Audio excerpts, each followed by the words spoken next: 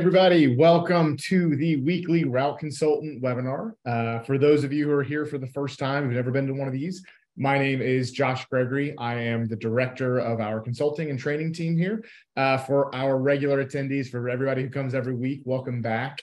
But whether you're brand new, this is the first time you've ever seen it, or you come to these every week, or you've been a contractor since the RPS days, you've been here for decades, we want these webinars to be places where you can learn, have a little bit of fun, and then help get all of your questions answered. We'll try to get to as many as we possibly can at the end of the webinar today.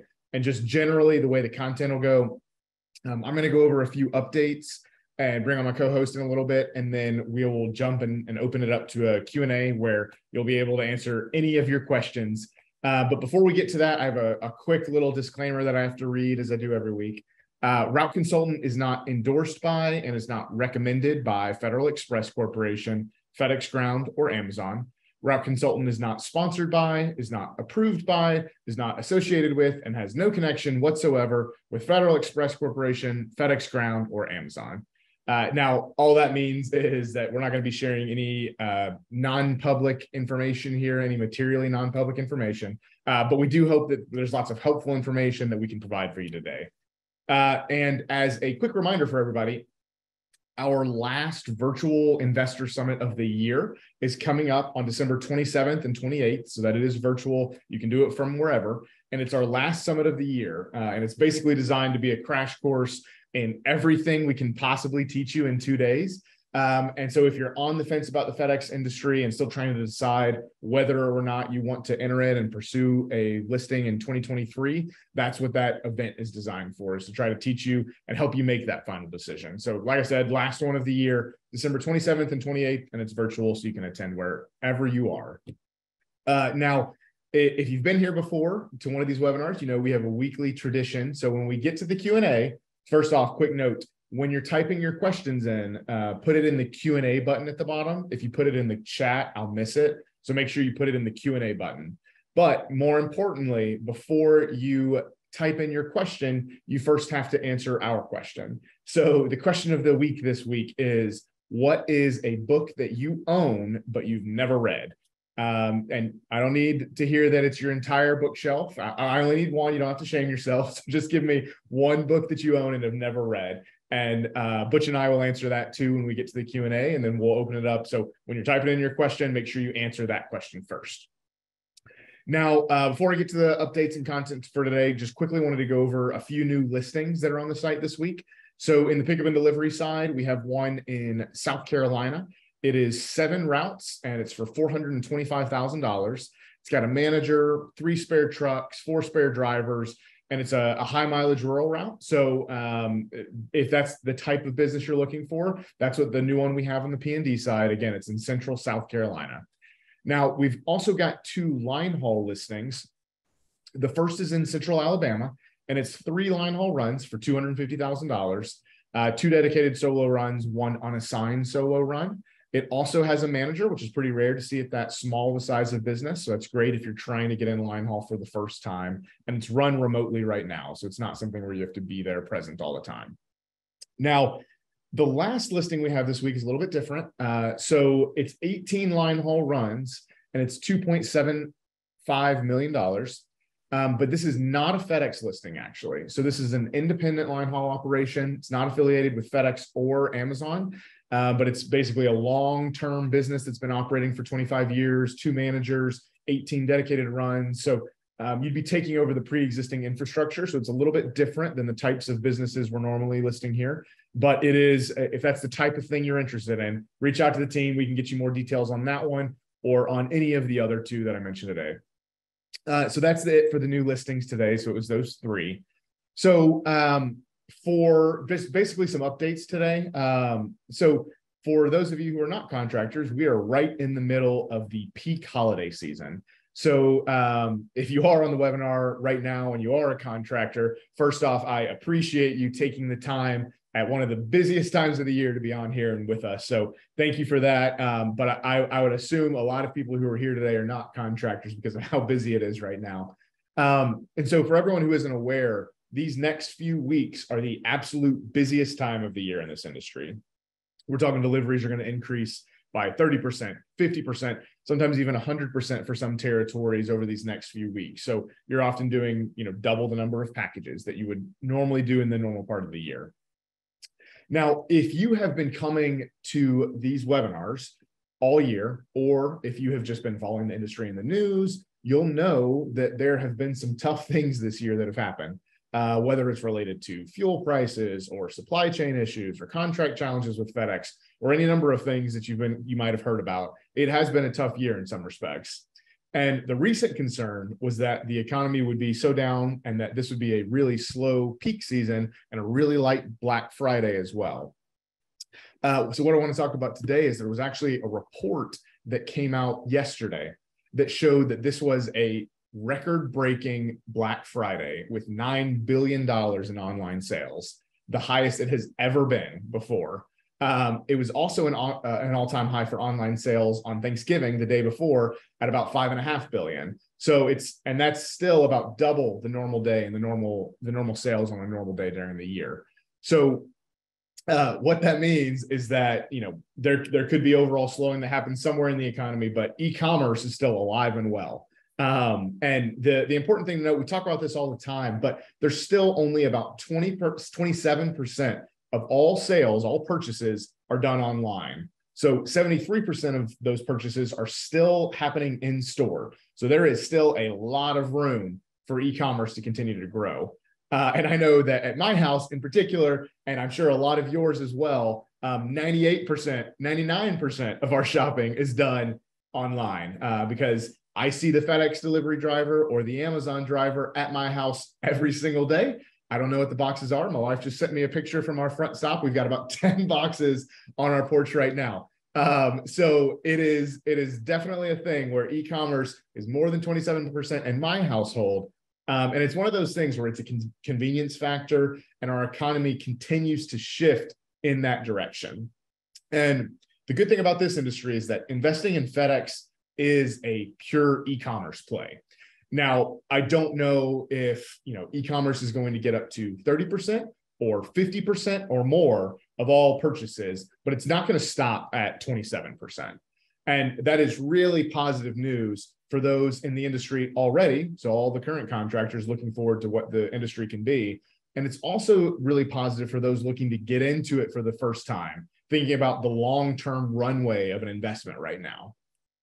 Now, the other kind of news that people are talking about, and it's just been kind of a prevalent point of conversation recently, is will there be a recession? How much of an impact is that going to have?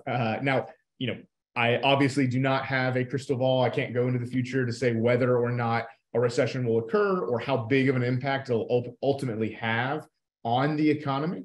But what I do know is that our industry is uniquely positioned to benefit from a recession. Now, if you think about it, recessions are basically economic events where the weakest companies are going to struggle and die off. And if you think about it, what is the weakest thing right now? And that's brick and mortar retail. There is no chance that I would be convinced to start up a retail business in a strip mall right now and try to convince buyers to come out and purchase in my brick and mortar store. We all know COVID changed a bunch of preferences. There's still all kinds of flu and COVID and RSV running around this winter to keep people indoors and ordering online. And that just also matches the way that the economy is already shifting towards e-commerce and online sales. Now, when those businesses do end up closing in the event of a recession, those sales will most likely transition to online sales. Most of them will. And that is a huge benefit for our business. It is one of the great things about this industry where we move counter to a lot of the negative cycles that happen in the economy. So that's one of the nice solidifying, things about our industry that people use to diversify their portfolio is that we do move counter to a lot of those negative cycles. So, there may be negative news you've heard all year, but I just wanted to make sure that I brought some good news to you today about Black Friday and the future of the industry. Our goal here always is to be upfront, to tell you when things are good, to tell you when they're bad. But regardless, the goal here is to help you make good strategic decisions, no matter what the environment looks like.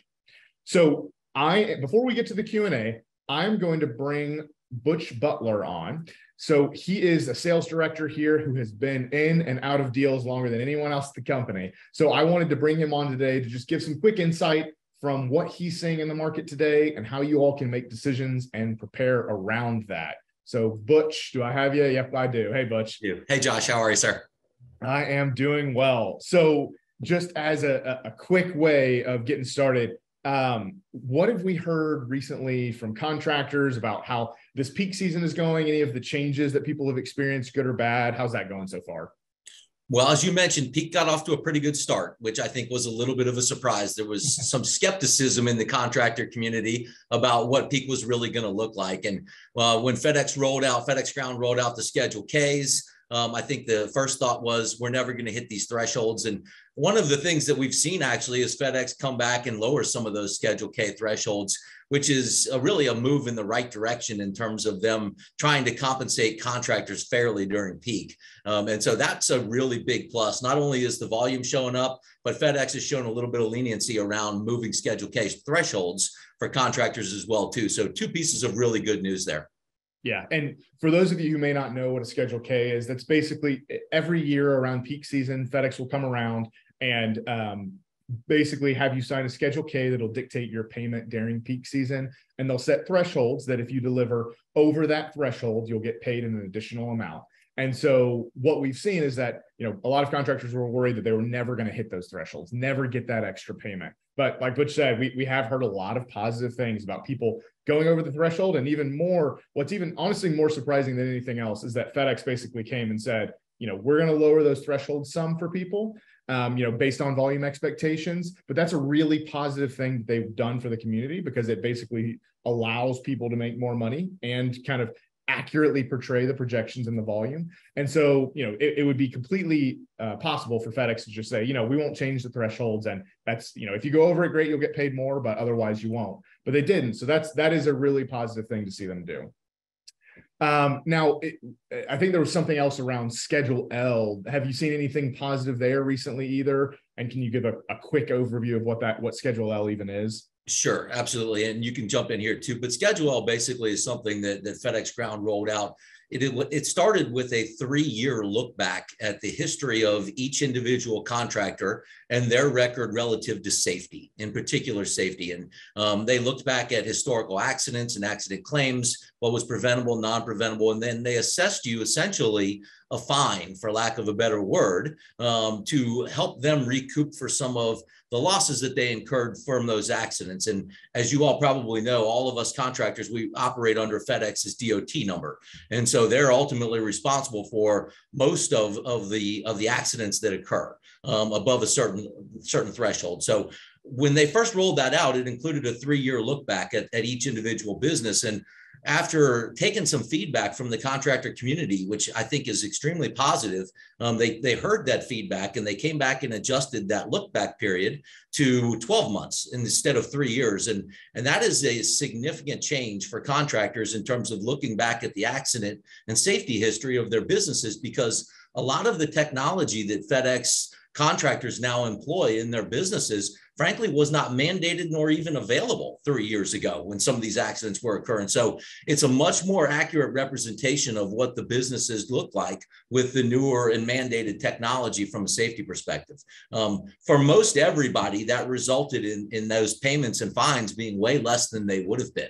And so that's just one of another incremental positive change that FedEx is making as they take feedback from the contractor community about these schedules. And Schedule L was a big change when they rolled that out. That's absolutely right. Yeah, because there was lots of, I'd say dissatisfaction is a kind way to say when Schedule L rolled out. And so it is really positive to see any change in the direction that feels more fair and more accurate for what these contractors, their safety records actually look like. And importantly, for new investors, people entering into this space, if you were to buy a business in this space, you do not inherit an accident history with the industry, with the business you're buying. Even if that business had a relatively poor safety track record, you start brand new again to the extent that you're not buying the stock of that business, you're buying the assets, which is what we almost always recommend. You get a fresh start. And to the extent you can operate your business well for 12 months going forward without issues around safety and accidents, then you can even be in a position to start collecting money from FedEx because you're operating your business very safely. Yeah, that's absolutely right. So it's, you will get to start fresh and start to build that record up yourself. So that's positive as well. So I know one of the big things we've seen this year is that there have been, earlier and even last year, there were some challenges around the labor market and around truck availability. Have we seen any changes there? The labor market really in particular started to loosen up a little bit and become easier to hire around the summertime. And so midsummer, and as we've gone into the holidays, I have not heard a lot of people complaining about finding qualified workers for peak, which was a little bit of an issue last year, as well as rentals and the availability of trucks. And, it's gotten easier from that side of it too, not only with peak, but just generally running the business for getting a hold of trucks. So I think both of those, Josh, we're starting to see easing a little bit on the pressures that contractors faced over the last 12 months. Yeah, that's right. There's definitely going to be pockets where maybe recruiting is a little bit more difficult just because of the part of the country. But as a general trend, we have seen easing and softening in both of those areas. So that's been really positive to see as well. This time last year, I could not say the same. So it's good to see. Even 6 months ago, the hiring environment was different. Yeah, that's exactly right. So just as a last thing before we open it up to Q&A, we got a lot of new investors who are on this webinar. What should people be focusing on right now to help prepare them to make an offer as we look into either the end of this year or the beginning of next?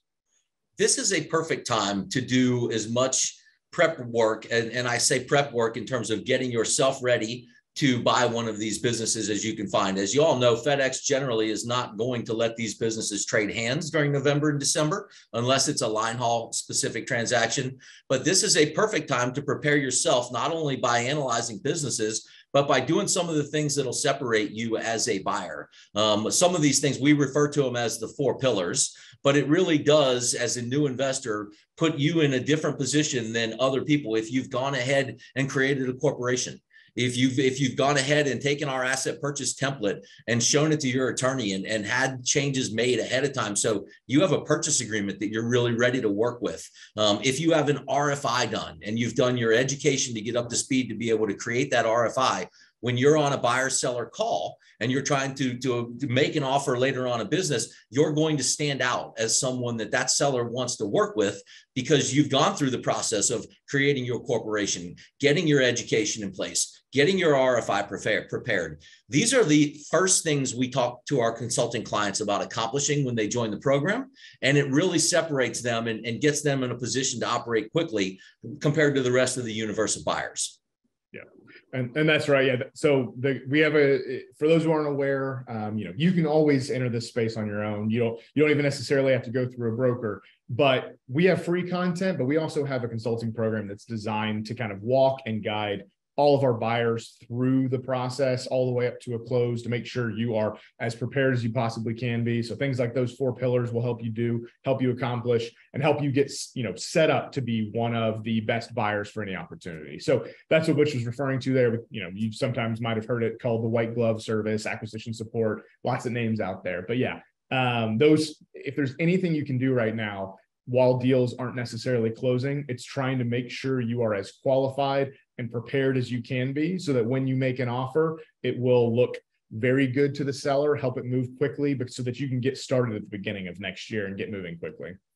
The other thing I'll say, Josh, and I don't mean sorry to interrupt, but about the consulting program, and it's real. I tell people this all the time: is the cost of the program is $8,500, and it really is designed to take you from this webinar or that initial call till the time you stand up and own a business. And I mean it seriously, and I tell people this all the time. It's true.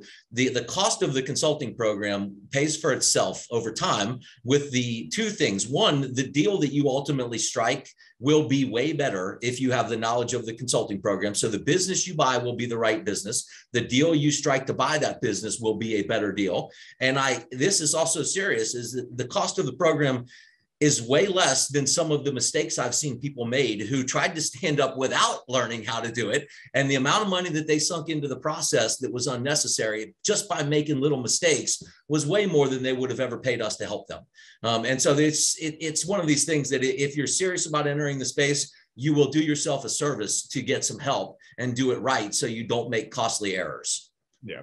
Yeah. That's ultimately what this is. It's what these webinars are. It's what our consulting program is designed around. Is we have made tons of mistakes, seen all of the mistakes a contractor can make, and we're just trying to help you avoid those so that you can enter this space and become successful contractors. And hopefully we'll see you at the expo where we can all get together and celebrate every July.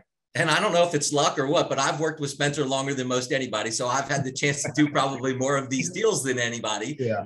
And probably 2/3 to 3/4 of all of the transactions that we've completed that I've helped with have been with our consulting clients. And the reason is because they separate themselves as the best and most qualified buyers. And anytime we're in a situation where there's a competitive buyers that are operating to buy a business, the consulting clients stand out far and above anybody else, and the sellers recognize it. So, it's not lip service to say that this does help you get ready, because I see it in practice all the time.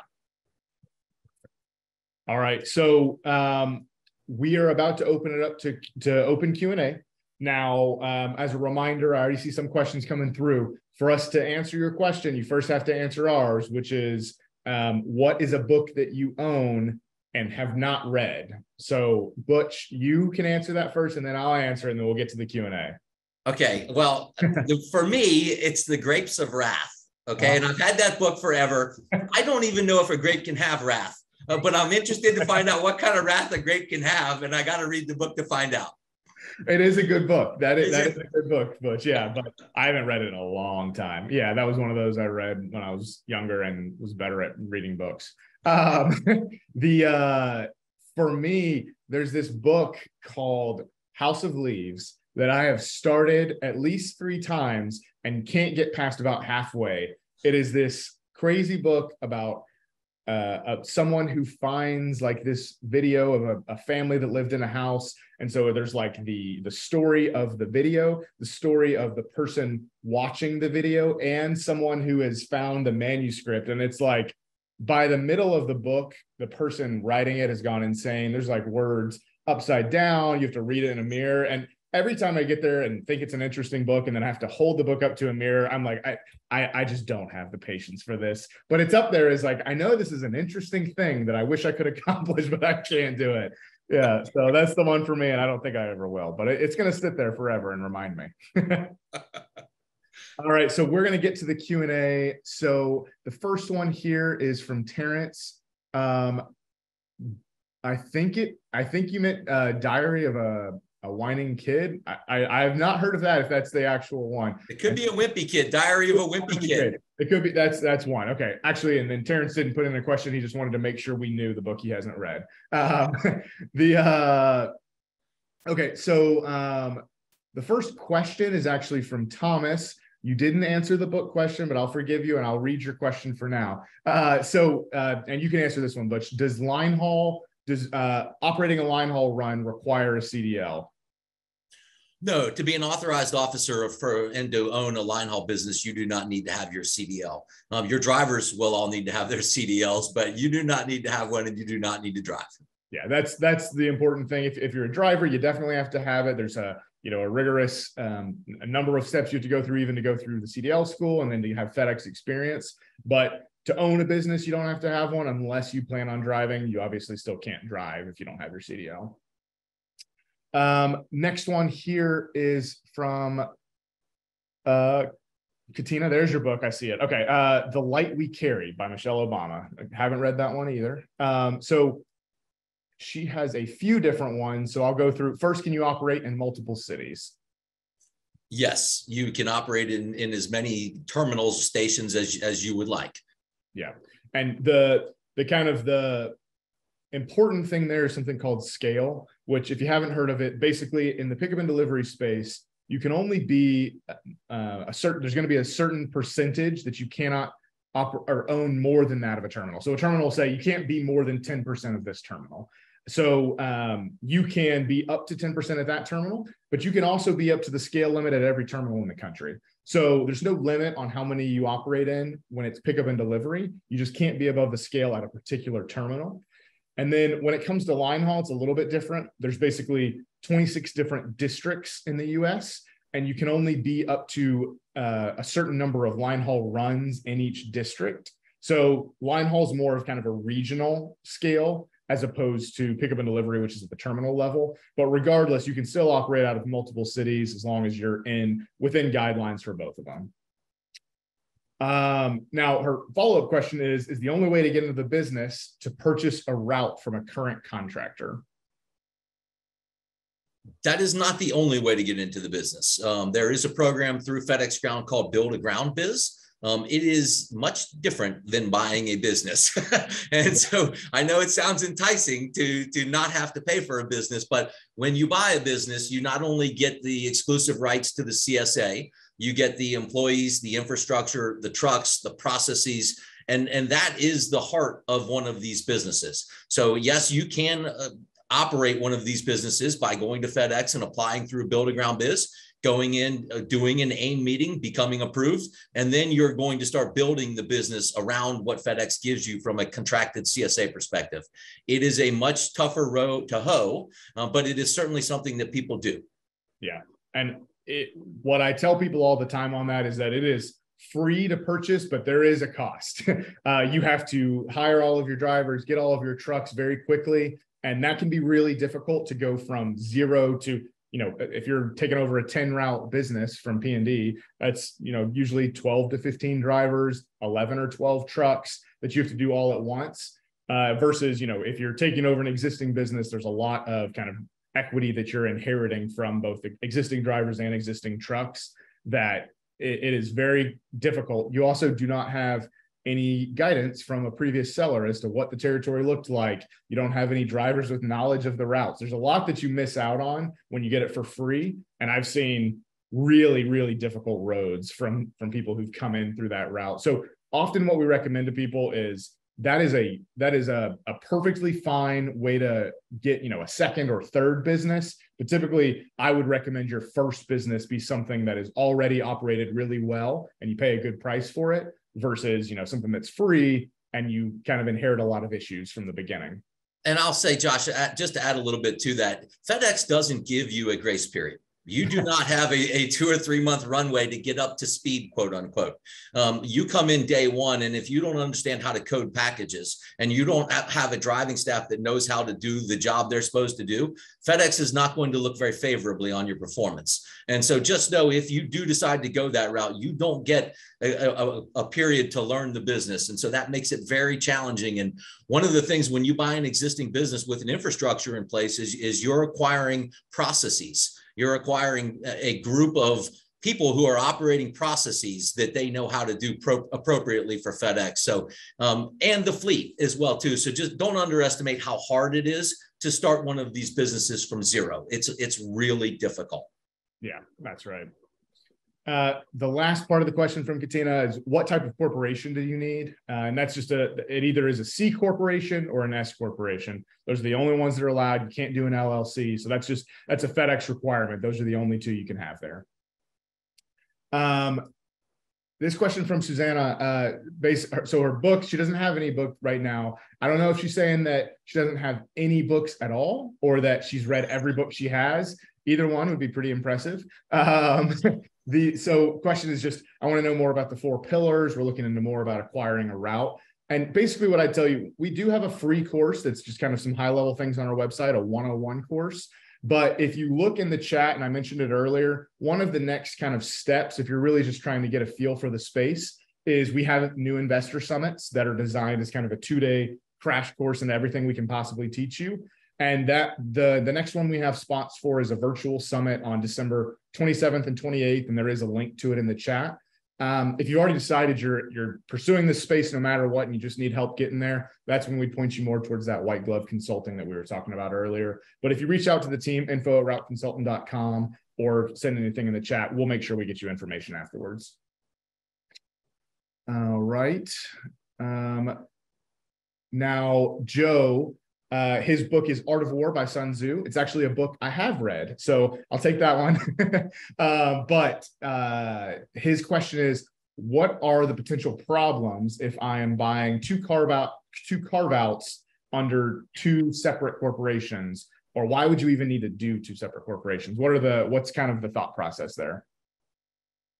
So, Josh, to make sure I understand the question, are we we're setting up one corporation and buying a piece of two different corporations? I think Joe has two different pieces of one business. So two carve outs that he's buying with two separate corporations. So I guess for a quick explainer for anybody, why would you ever have two corporations if you're buying a business like this? Like, what's the reason for that? And then is there any risk to having two different corporations, or is that going to be fine? Well, it depends first on whether it's line haul or P&D. And so I presume the question is around P&D, and gets back to Josh's scale question, where if you have one corporation and you're buying part of a carve out or any business, you're going to come up against that scale threshold limit internally if the business is too big. And that is relative to the size of the terminal and the size of the business you're buying. So if the goal is to have a larger organization, but to do it in two pieces, then in theory, you can set up a second corporation, but you cannot be the authorized officer of two corporations in one terminal. So you would need to find a partner to come to the table with you, and you can both be shareholders in each other's corporations, but you would need to be separate authorized officers for FedEx's perspective. And whether or not they'll let a husband and wife or a father or son, it varies by terminal. So sometimes you can even do a husband and wife with two separate corporations, but you really need to make sure that the terminal is on board with that before you start going down that path.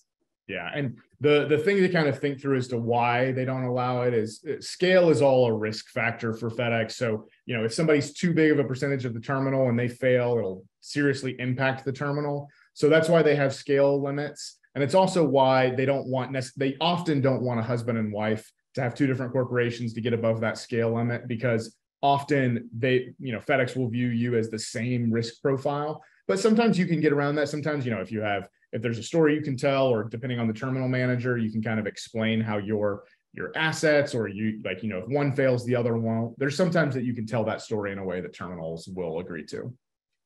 But like Butch said, I would not go very far down that path if the terminal has not answered the question on whether or not they would approve it. Because what is the worst, and we do see all the time, especially when they're not working through us to buy a business, is they'll say, yeah, I'm buying it with my husband. It's going to be great. The broker said it was going to be great. And they get all the way up to, very close to stand up sometimes even. And then they get told, hey, you can't buy this unless you find a partner that's not your husband.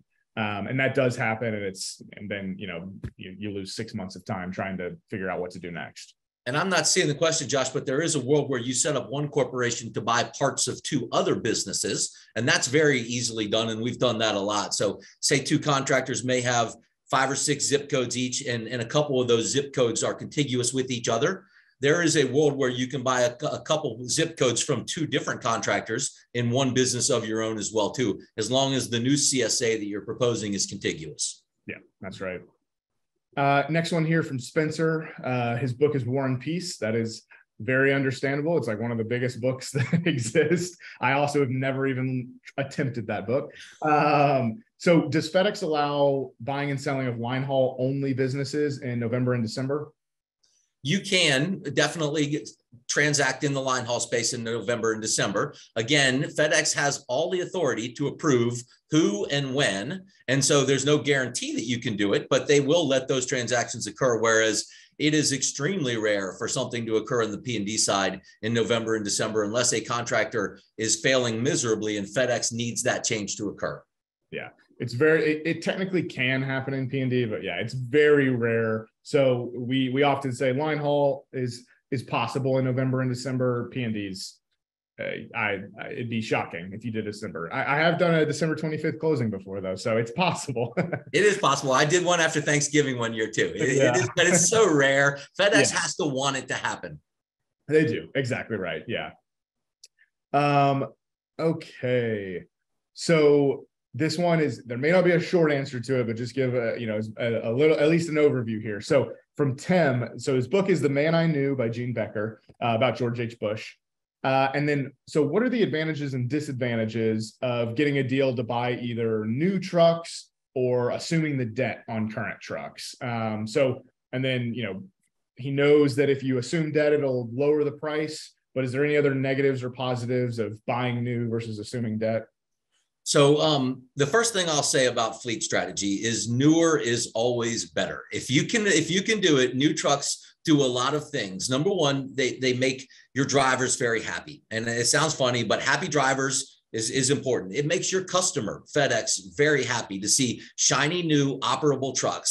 And it makes your business run smoothly because you never have to worry about, is there going to be a day when I come in and I've got oil leaking out of one of these trucks? Or is there a day when I come in and one of these trucks doesn't start? It allows the business to run more smoothly. And so every step of the way, having new trucks makes the business operate better. Even your repair and maintenance becomes much more routine, much more scheduled, oftentimes under warranty. And so newer trucks, newer equipment is a certain plus. Now, how you get that equipment is you can be agnostic as to whether you pay cash for it or you take on the liability of the truck debt that is in an existing deal. The benefit of using truck debt in structuring a deal is you can often avoid bank financing altogether. And so if the truck debt with a current contractor is assumable, then you can come in and put some cash into the deal. You can assume that truck debt, which takes the debt off the contractor's balance sheet. And then oftentimes the third component can be a little bit of seller financing as well, too. So we do a lot of transactions without banks, and the bank ends up being the lender for the truck debt, but the other pieces come together with buyer capital and a little bit of seller financing. So yes, if truck debt's available, it's always good to look at, but you're going to have a shorter amortization if you assume that truck debt than you would if you structured a longer term SBA type deal and bought the business outright and had those trucks paid off over a 10-year period. So how you pay for your trucks is important. But one thing I'll stress is the newer your trucks are, in most situations, the better off you are. Yep. Yeah. And that's in generally right. Yeah. And usually you'll often see, valuations reflecting that as well. So, yeah, I think also, Tim, what I would say in general is that's also one of those things where it might be easier to, dive deeper into the specifics of those actual, like looking at those trucks and having a conversation there instead of, I think everything Butch said is correct, but that's probably one of those things where it's like, let's talk about the actual two fleets you're looking at, the actual pricing. We can talk through that. All right.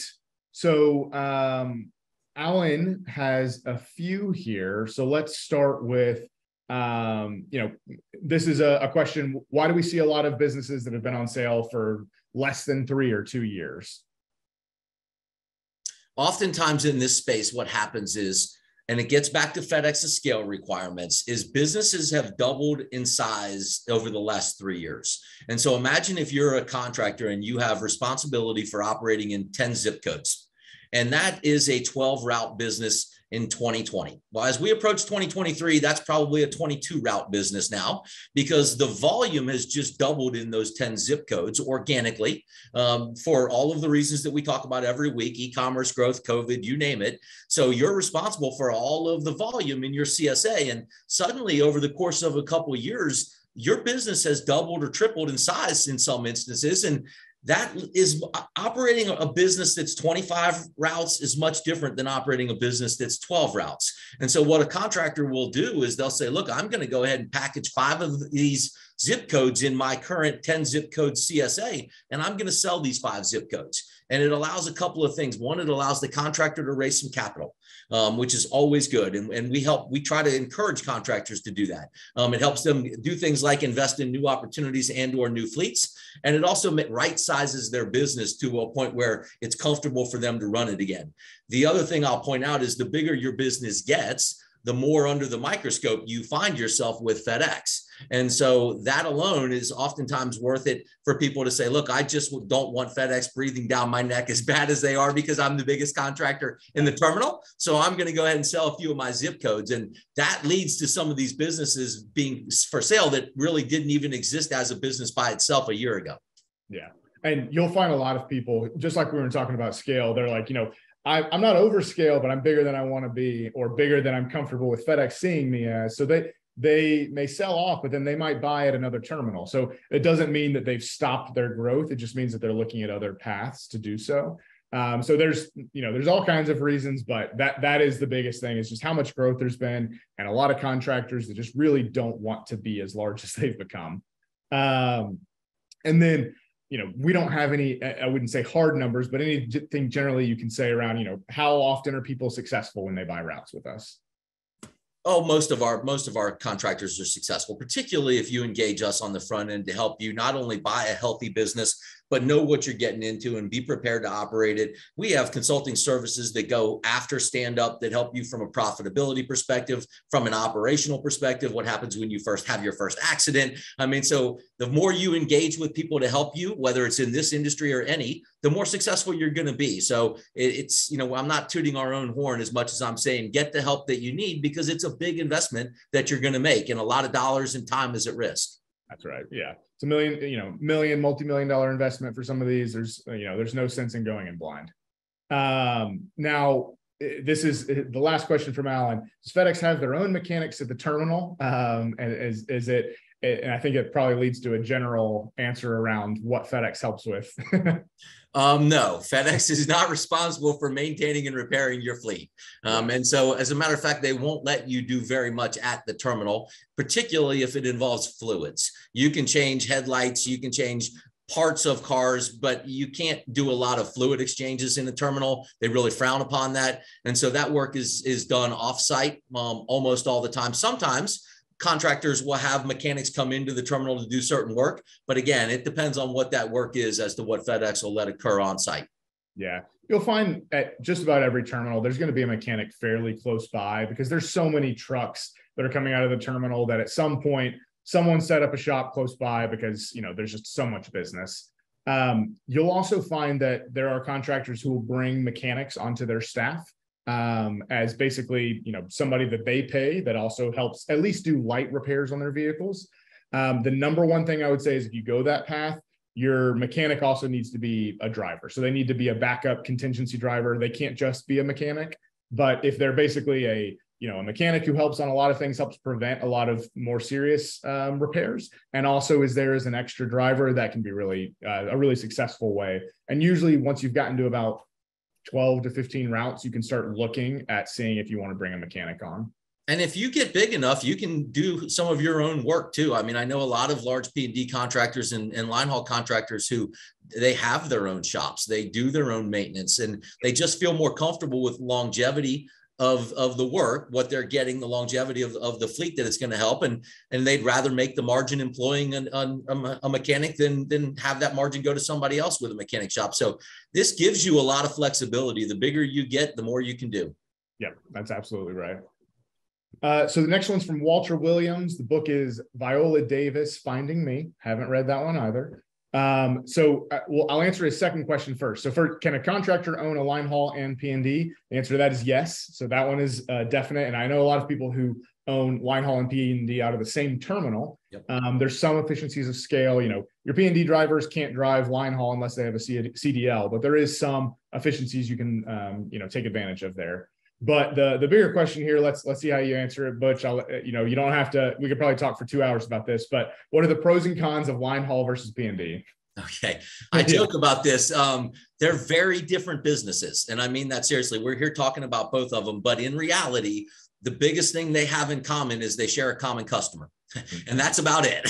Because one of them is moving thousands of boxes in a neighborhood on a daily basis with non-CDL drivers, where driver turnover is pretty high. There's a lot of activity on a daily basis, and it is a lot of activity. The other is moving tractor trailers for FedEx overnight, and your drivers basically are going in to get a truck dispatched. They're dispatching, doing their pre-trip and post-trip inspections, but they're driving a few hundred miles, dropping that trailer and bringing another trailer back. So they're very distinct and different businesses, and the skill sets needed to run each business is distinctly different. So if your skill set is hiring CDL licensed commercial driver's license individuals, then you're going to really want to look at line haul. But if that scares you, then pickup and delivery is probably a better place to start. But don't think that they're the same business, because they really are very different businesses. Yeah, there's plenty we can teach you about both of them. But if you lump them together and your head is the same, then you'll miss out on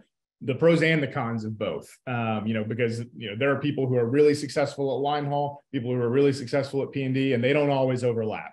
The other thing I would say is, if you're trying to figure out, I want to do both, where do I start? I have seen people be successful starting with either one and getting into the other. So I wouldn't let that necessarily be a limiter. And the one thing I would say too on line haul is, sometimes people can't find the right line haul business because there just aren't as many. And so often you can kind of start with P&D and get into line haul. So sometimes that's an easier path if you can't find the right line haul, but there's still plenty of line haul. We can help teach you on it, help get you that fit. The other thing too, I would say on line haul, because the scale works a little bit differently, you can often find larger businesses. So if you're looking for something a little bit bigger than what you're seeing in a lot of P&D, because there are often those smaller scale limits, sometimes you can find the bigger size entry-level businesses in line haul versus P&D. The other thing I'll say, Josh, is around the problems that occur in the business. On a daily basis in a pickup and delivery business, you're going to have what I'll call hiccups. You're going to have a missed pickup. You're going to have something that goes wrong. A package is coded wrong. You had to bring something back. It's very normal. When something goes wrong in your line haul business, it's not normal. It means that you've lost a driver. It means that you've had a serious accident. And so the scale of the problems in line haul, when they occur, they're less frequent, but when they occur, they're more severe. And so if your risk tolerance around dealing with those issues also may steer you as to whether or not you prefer one or the other. That's absolutely right. Okay, so next one here is from David. Again, this is something we can talk very high level here. So his book is Emeth Revisited. I haven't read that either, but trying to decide FedEx versus Amazon, pros and cons, things to think about for one versus the other. Okay, very good question. Kind of different. With FedEx, there's a few things that are distinctly different than Amazon. One, with FedEx, you have a responsibility for a stated, and everybody knows the geography. It's oftentimes a package or one zip code, but you're responsible for all of the volume that occurs in those series of zip codes. That gives you a lot of predictability around the size of your business. That's not the case with Amazon. So the first big difference is with Amazon, there's not an exclusive territory that you're responsible for. On a weekly basis, Amazon lets you know where you're going to be servicing, how many trucks and drivers you will need to probably do that. But it changes and varies dramatically. So you could be hiring people one day to cover the north side of Chicago and those suburbs. The next week, you're covering the south side of Chicago and those suburbs. And anybody who knows the geography of these cities knows that that can be a little bit challenging. So exclusivity around geography is the first high level. The second high level is who owns the vehicles. On the Amazon side, Amazon owns the trucks and pays for the gas. On the FedEx side, you own your trucks and you pay for your gas. Those are probably the two biggest ones that I want to point out here. Yeah, and there's lots of little things. What I would point people to is when I mentioned we have a 101 course for Amazon or for FedEx. We have the same for Amazon as well. It's a really quick way to kind of help you understand high level, and then you can kind of go from there and look at individual listings. One more joke I'll tell on this one is it's really true. The biggest difference is FedEx is a logistics company trying to figure out technology, and Amazon is a technology company trying to figure out logistics. and the technologies that are employed in the two businesses are very different. You'll see that as you go forward. Yeah, if you look at the two dashboards, if you've seen My Ground Biz versus the dashboards Amazon contractors get, they are very different. Yeah. Now, another question from Suzanne on the same point. Is the approval process any different for Amazon? A little bit, because there's a few more meetings, and they are looking for a little bit different type of individual and to come in and operate the businesses. So yes, it's a little bit different, but I will say it's not so different that you're going to need to be prepared adequately and equally for both processes, whichever one you decide to go down. Yeah, perfect. Okay, well, I think we'll do one more question here. So from Gary, so his book is The 80-20 Principle by Richard Koch. So is there, and that one is a book I've been meaning to read and haven't read yet. But any hinting from FedEx requiring contractors to have their fleet be electric, or even a portion of their fleet be electric? Certainly not anytime in the near future. And as a requirement, I think it would be quite some time before they required it. FedEx Ground terminals generally are not equipped with charging stations across the board right now. And so it would be relatively difficult to charge that fleet overnight. And so I think we're years away. It would be wonderful, and ideally we get to that point, but it's not a mandate, and I don't see it in the near future. Yeah, it's one of those things where FedEx definitely wants to move to electric, but it's not something that it's going to be like the next 2 years. And as those requirements start to come out, we'll get enough of a runway What I will say though is it would be amazing if we could get more electric, if the infrastructure was there, because the idea of never having to deal with fluids again is one of the greatest things I can imagine for this space. Just take out a lot of those complexities that you see from the gas and diesel engines. But right now, yeah, even if you want, like, there are some people who have got kind of convinced the terminal to put in some of the infrastructure for electric, and there are some electric companies that have essentially mobile charging stations that you can use. But right now it's kind of the people willing to take those first steps and start to push it, but it's not coming necessarily from FedEx. It's more of something where FedEx would like to see it. And I think it may even be 2030 or 2032, something like that. That is their goal, to have a significant portion of their fleet be electric, but we're not there yet. There's still some time there. And I think they would target a few markets, Josh. That's just supposition on my part, but I'm guessing you would see something like this start in California, where you had a lot of local support for it from your state government as well too. And so they would probably start it in certain markets where they could get the support they needed to make it happen. Yeah. So right now, nothing like, no firm push, but Butch is right. If we were if I was gonna expect it anywhere, it's somewhere where there are lots of financial incentives already in place to have electric. So that's probably what will happen. It'll be scaled like that regionally. But that is all that we have time for today. So Butch, I really appreciate you being on here, coming and joining us, talk to the market, talk to buyers in the busy peak season. So thanks for having you. Thank you, Josh. Happy to do it. And anybody who's on here, if you want my contact information, reach out to Josh and Danielle. I'd be happy to follow up with any of y'all afterwards. Yeah, that's right. And then also, like I mentioned in the chat, there's links to the resources to go do those one-on-one courses or sign up for the summit, and just reach out to the team if you have any questions on any of this. We're happy to kind of continue to talk through any of these questions you have, if they're more specific, or just, you want to set up some separate time. Happy to do so. But other than that, thanks everybody for coming out today. I hope you have a great rest of the week. Thanks, everyone.